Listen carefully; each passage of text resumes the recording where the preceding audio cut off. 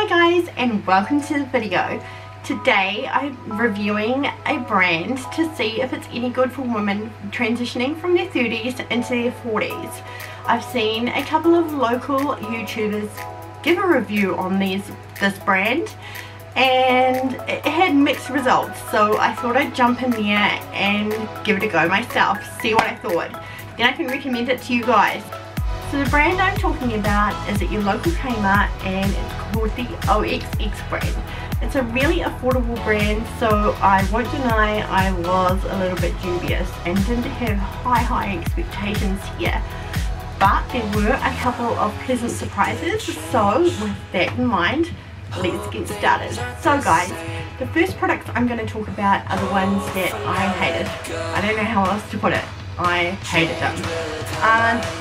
Let's just jump right in there. The makeup setting spray by OXX brand did not float my boat at all. It is incredibly watery. It smells like alcohol. The sprayer on it sprays out these huge droplets that just sit on your face like rain. It didn't hold any makeup down for me or set anything for the day, and basically I think it's just rubbish. I think it's got rosehip oil and vitamin C in it, but I really don't know how much because yeah, it doesn't matter how much, I just hate it. The second product that I'm going to talk about is the OXX finishing powder. Now, when I first opened this up, I noticed it was ground down to a really fine mill, like talcum powder. So alarm bells sort of went off in my head. And sure enough, when I looked at the ingredients on the back, the first ingredient was talcum powder. Now, I don't know how you guys feel about talcum powder in your powdered products, but for women transitioning from their 30s to their 40s, it's a huge no-no. It's going to be incredibly drying on your skin.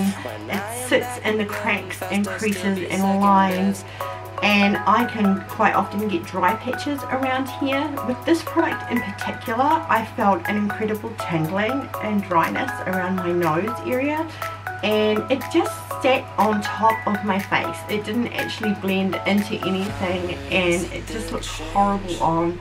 I actually had to wash it off. So yeah, even though it's an incredibly cheap price point, sometimes you get what you pay for, and this just is not a hit with me. A couple of products that I did like from the range and I think is really cool and affordable for the price point are the lipsticks. Now, I got one in satin and in the matte formula, so I could try both. This matte formula is in Henry Ford, and here it is here.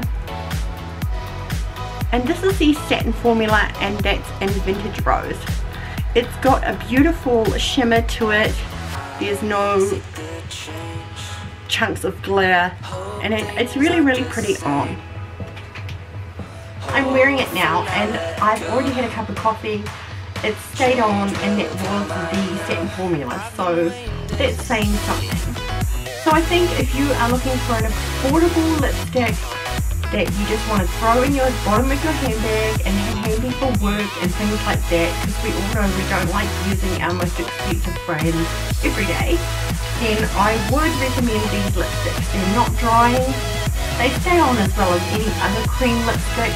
They're not a liquid matte formula or a stay-on formula, but they definitely have the pigment and the moisture, so I do recommend these.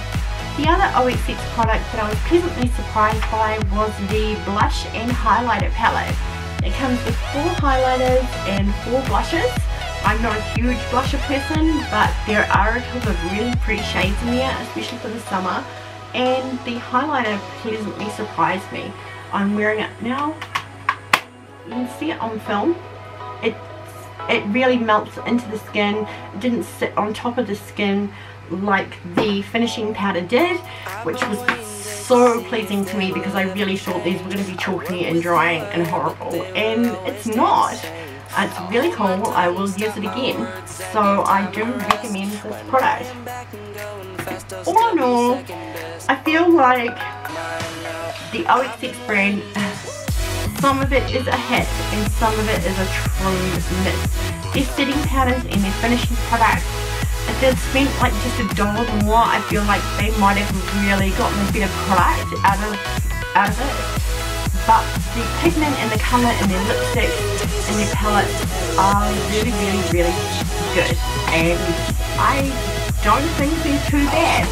So that's the end of my video today. I do have one quick tip for you guys. If summer approaches, with your lipsticks, it doesn't matter whether you're wearing a satin or a matte formula. As we age, our lines and dead skin cells really show up on our lips. They can create a really drying, aging effect. So I have a little duo kit here that I think is really great for everyone to start off with the summer just to treat their lips. It is their Chapstick Total Hydration Lip Scrub. It smells quite minty. It's really minty. I scrubbed my lips with it before I applied this lipstick because I've noticed since I've started transitioning from my 30s to my 40s that I get this waterline here and my lipstick just won't go past that point if I don't use a lip scrub every couple of days. And with summer coming up, that's, you know, just going to become more and more intense. And for $12 you get the chapstick scrub and a total hydration chapstick balm, which has come in some pretty sort of lavender and silver packaging. Chapstick's usually quite plain. So yeah, for $12 I think that's a really good start for summer to lip treatments. And that's my tip for today. Stay tuned and I'll see you next time.